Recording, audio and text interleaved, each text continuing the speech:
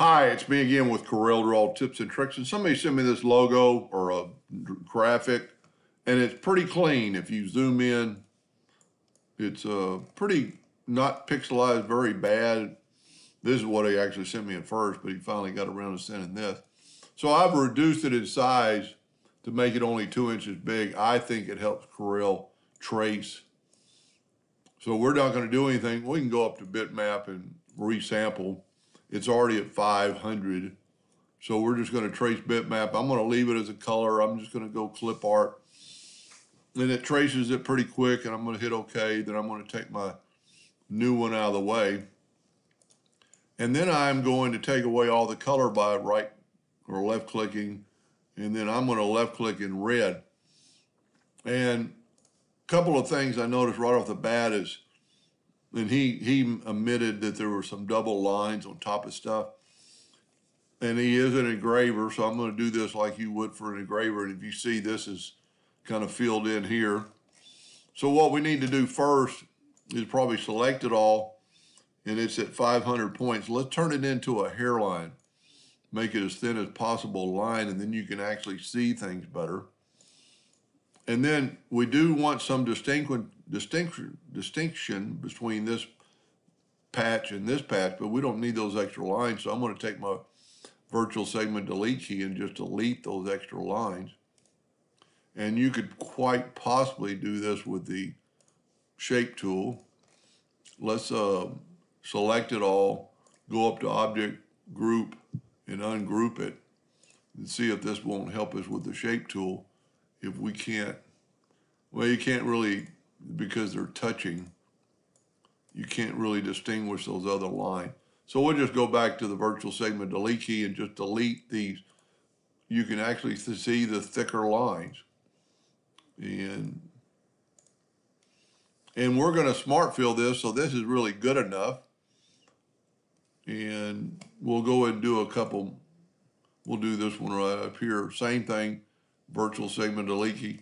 We could actually try, let's set our nudge factor on like 2.5 inches. And let's take this outer line and nudge it. Take this inner line and nudge it. Now let's take this outer line and nudge it. And take this outer line and nudge it. What that did, it took away, nope. So we need to nudge that back. Yeah, there's some really weird things going on. So let's just nudge them all back. That would be a good way, but we're going to fix all that with the Smart Fill tool anyway. Let's take the virtual segment delete key and just delete these extra lines. If you can't get them, you see, I'm just trying to get that one line, like there's a double thick line there, double thick line there, and make sure you get all of them. And what's going to happen is we're going to use the Smart Fill tool to kind of fix this. And in this case right here, what I would do is just to take the shape tool, and let's try to, and you can see there's some extra nodes there. Let's just delete them. And then let's grab, there's still a couple extra nodes. And then let's just grab that and join it. Now I probably did change the shape a little bit, but I think it looks fine. We could actually try deleting these extra nodes. So we've got that cleaned up. Let's clean up the fork. And I'm pretty sure you don't want two colors here anyway. So let's just delete this inner line. And you can see it's not solid lines, they're broken up. And this is one place you could probably use the shape tool, is to select all that and hit delete. See, there's actually another set of lines there. Sometimes it might be easier to do this than using the virtual segment delete key. On this long line, we actually want just the center gone. Let's see if we can't. Let's just virtual segment delete it and see if it doesn't delete it all in one pass. Nope, it's just because it's broken up lines. Because this is another case that you could have used the shape tool. So let's say this is good and he's going to engrave it. Well, I would take the Smart Fill tool and let's put it on black. And let's fill that in with black and that one in with black. And what I would also do while I'm doing this, I'm going to fill it in with black and then I'm going to nudge it over. And it's up to you to figure out, you know, which one you want what, where. Now these other parts we're going to fill with gray. Let's go with a lighter gray. And then nudge it over. I nudged it down. So you might not even have to get rid of the double lines. This might be sufficient. Let's try to put a little gray to the outside of this. And then there's several things you could do. You could fill in this circle. Well, you really can't. You could fill in the eyeball, the eye, with a gray. Just give a little bit of definition. Now, if I was going to, and I'm going to inspect this before, make sure our double line, see our double lines hurt us a little bit here. Because that double line is in between there where the two that we repaired is black to white. So you'd probably want to, well, let's just make that to show the difference. Let's clean this up now. Let's get rid of this double line.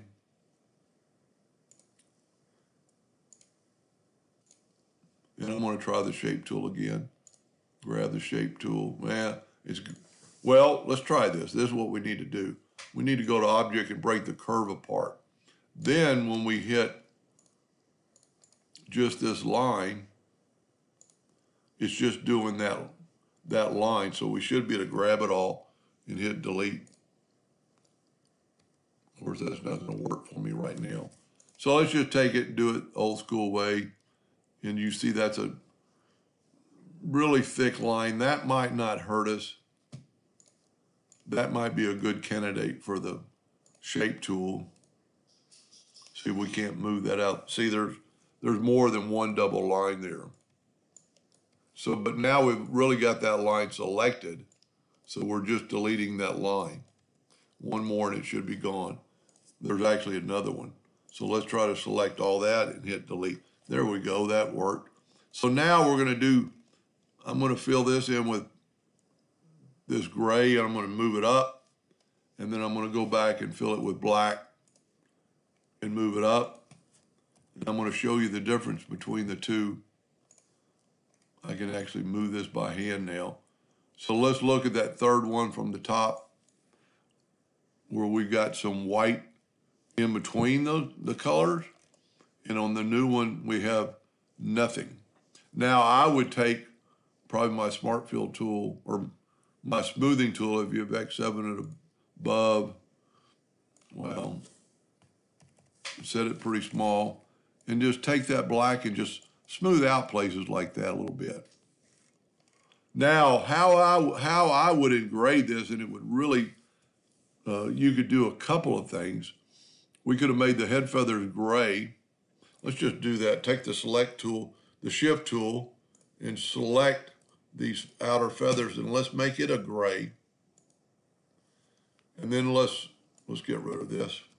And then let's grab the outer feathers and make them black. That would quite possibly engrave good. I know I put, let's do this. Let's fill that with black and move it over. Yeah, that would really kind of look good. It would give the feathers a little distinction. And I'm going to show you, or I'm going to suggest how I would engrave this.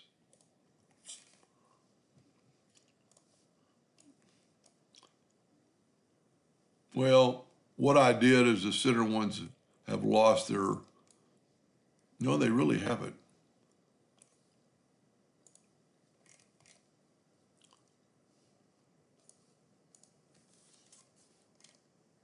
There we go. Yep, and that's what you need to do. You need to get rid of this original line or extra line.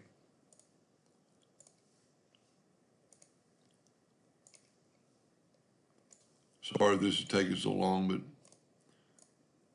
there's only one way to do it correctly. Well, there's several ways you could do this, as I've already showed. Now I'm going to call this good. Wait, one more line out of the way.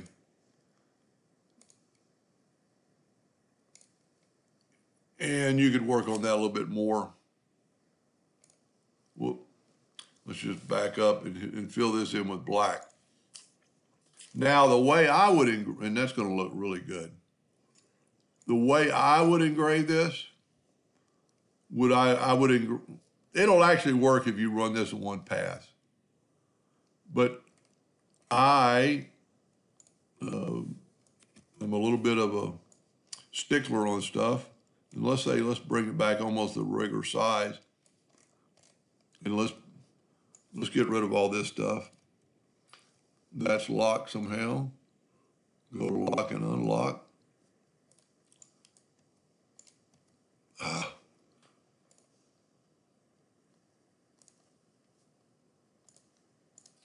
All right, so let's make it a little bit smaller to fit on our page.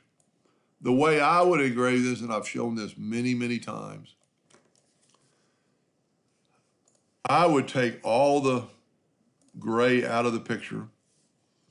Let's see, this thing's less than 1 inch tall. Let's just make it 1 inch tall. I would take all the gray out of the picture. Well, I'm gonna have to go taller than that. Let's make it go back to 2 inches. I would take all the gray, and I must have actually jumped it. You could quite possibly grab all the gray. Nope, I'm grabbing black too, but you can always grab the black and bring it back. I'm making a mess of this. Let me start this over, because this is the way I do it, and I do it all the time, and it really comes out quite a bit better. For some reason, I've still got that grays off a little bit. Probably easily fixed. Anyway, let's make our nudge factor 3 inches. That's right, because I made this thing quite a bit bigger. It's over 4 inches tall. Let's make our nudge factor 5. Let's try to grab the gray and nudge it up. The gray and nudge it up. And then I would run this in the laser bed at whatever speed you normally, if you're doing it on wood, there's one more gray we could run up. And you could actually probably leave that white. But run this at 100 power and 70 speed, and then move this out of the way and bring this back in as long as you haven't moved your wood. And then run this at like 50 power, 50 speed, or 50 speed, 70 speed, whatever. Just give it a light coat. And the reason I like to do that over just running it one time altogether, because the laser will make the gray less engraved, but this way you have more control. And you'll see it, especially since you did your black first. And then if it's not deep enough, run it again. Anyway, I hope that helped him a little bit. Thank you for watching.